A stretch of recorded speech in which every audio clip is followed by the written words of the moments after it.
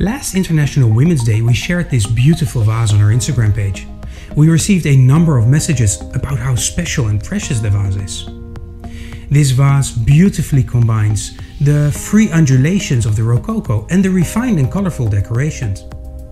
The foot, the bottom and the top of the vase are built up entirely of rocailles. The cover resembles shortened Chinese ropes that drape over the edge. Further, the decoration on this vase imitates the color palette of Meissen porcelain wares. In literature we find that this model must have been popular for a very short time, as this type of vases is so rare.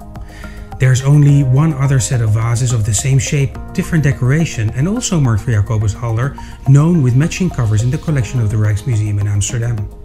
I counted and that pair is illustrated in at least 3 leading publications.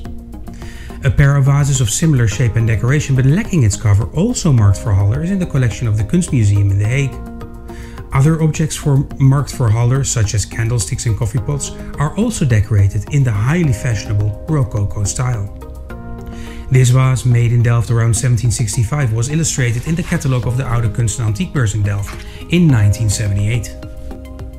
On the base we see that this is marked AIH for Jacobus Halder, who briefly owned the Greek A factory from 1765 to 1768. Would you like to read more about this vase? Visit our website aronson.com and simply search for the object number D2178. You can also search for decorations in petit feu colors if you would like to know more about the color palette used on this vase. We try to be forward thinkers.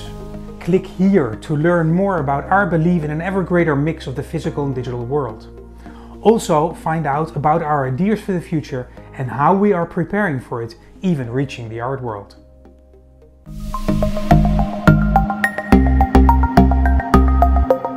Did you enjoy that video? We would appreciate a like. Click here to see more like it or subscribe to our channel by clicking the circle here. Thank you.